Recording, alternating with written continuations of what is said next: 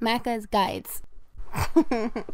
Hey guys, Macca here, continuing along with Zombie Army 4 Collectibles. This is the second mission, Death Canal, has 17 total collectibles. We'll start off on Chapter 1. On the second time the boat stops for you to get off on the right-hand side and locate the building directly in front of you. When you go inside, you'll notice these yellow walls and a staircase. Go up the staircase all the way to the very top to find a weapon attachment, as well as a document. Again, I kind of briefly mentioned this in part 1 of the series, but there's no point of actually giving you the name of the documents in the bottom left corner, because the game has excellent trackers in the main menu that will let you know exactly what you're missing, and the name of the collectible will show up on screen as I pick it up anyways. Nonetheless, when your boat stops for the third time, exit on the left-hand side and enter the building directly in front of the walkway. Go up the stairs and notice that there is a little bit of a shadow show happening in front of you, and this is where you can find your zombie hand to begin mission 2.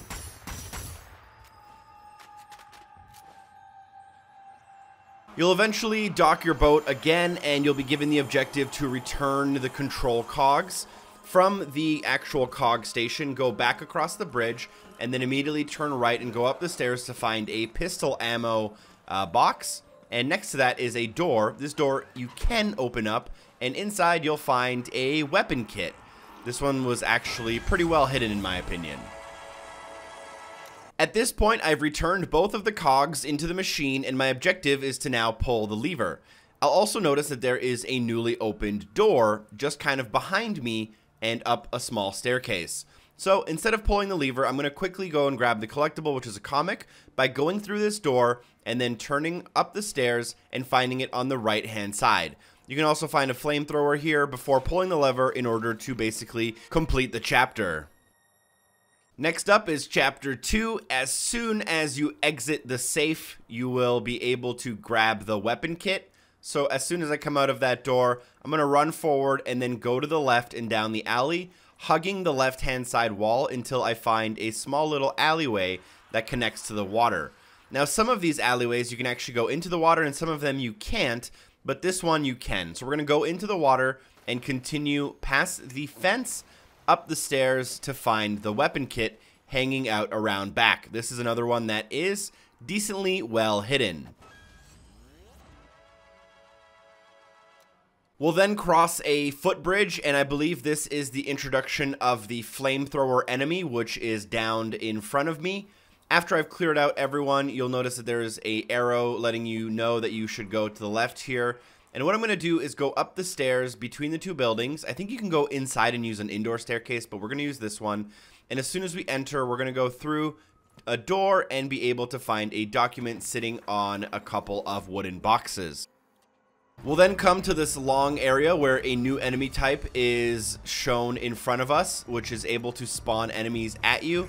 You can feel free to take them out, but go forward and then go to the right-hand side, and underneath the stairs that you would basically use to get upstairs, you can find the zombie hand kind of running around. It's very dark here, but you should be able to locate him and take him out. This is Edgar.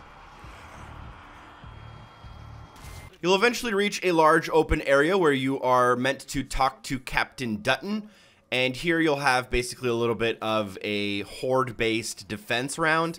You can do this before or after. I'm going to do it before, as there's no enemies to worry about, and we have a couple of seconds before they start coming in. But from where we entered, if you go to the far buildings, or from Dutton, if you just follow along exactly as I did, you can find that there are some buildings we can climb into on the 3rd floor windows. And inside of here, there's kind of 3 connected rooms, and in the middle room, you can find a comic sitting at the foot of one of the kind of small little cots. So make sure you pick that one up before we move on.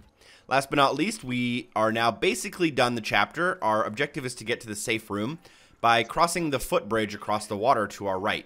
Instead of doing that, continue along the path to your left to find someone getting attacked by 3 zombies. If you successfully defend him from the 3 zombies, he will be saved and then he will run away, completing your heroic action. Now, because I already did this heroic action, you won't see me getting progress to it on screen, but I promise you it will work. He will run away. You can try to follow him. I don't know if he leads you to anything useful, but that is the heroic action for Chapter 2 before going to the safe room and beginning Chapter 3. As soon as you leave the safe room, we can basically find the weapon upgrade kit not too far. What we'll want to do is, instead of pushing towards the objective, cross the bridge to the right hand side, and after crossing the bridge, hug the left, and you should be able to find a small room inside of this white building. Inside of that room, it's very small, but you should be able to locate your weapon upgrade kit quite easily directly in front of you. It glows to make sure you don't miss it. You'll then eventually reach what I believe is called a blood fountain, where you have to activate it and then power it using the souls of zombies. And before or after you do that, you'll notice that there is a small little balcony ledge with some secondary ammo in front of you. And if you go into the room kind of behind it, you can pick up a document here. The door should automatically be open for you, but if it's not, you either have to open it manually or wait until you defeat the fountain. Now, the objective here is to locate the Hell Tower, and I've taken care of all of the enemies here. But before moving on to the next area, make sure you grab the comic inside of this side room, not far from the little fountain near the middle. Next up, we have the zombie hand, which is very difficult. You'll notice that there is a safe. If you shoot out the lights that spell brains, you can open the safe to get an artillery strike. But this is right before getting to the safe room by going up the stairs. And instead, we want to find one of the hardest zombie hands in the entire game, and it is in this bucket. You shoot the bucket and the zombie hand runs out, and then you want to shoot the zombie hand. The reason this one is so hard is because there's actually a perk later on in the game that can show you some of these collectibles, but it won't show you this zombie hand because it's covered by the bucket. Next up, last but not least, is Chapter 4. This is one giant big open area, and the two doors will open for you as soon as you are given the objective to repair the generators.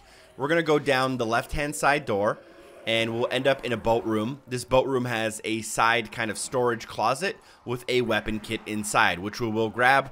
Getting the enemies to stop spawning here is pretty much impossible. You might want to grab these with a co-op partner if you prefer.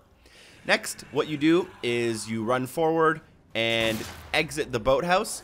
Go across the small bridge to kind of connect to the middle area, and you'll notice that there is a document hanging out on one of the railings nearby. It'll be very close to a small ramp, which we'll actually need to sit on for a few seconds here, but make sure you pick up the document first. After picking up the document, go down the ramp and look into the water, or you can actually walk in the water if you prefer. You notice a small little boat running around. Inside of this boat is your zombie hand. Very hard to find if you don't have the perk to show you exactly where to look, but make sure you take out the zombie hand. Last but not least, you'll be told that there are two generators. They are labeled A and B with a giant sign right next to them. At generator B, before or after you end up replacing the fuse, there's a small shack behind it, and make sure you grab your comic in order to complete all of the collectibles in Mission 2, Death Canal. Thank you so much for watching the video. I hope it was helpful. Special thanks to everyone on Patreon for supporting the show, and hopefully I see you soon. Peace.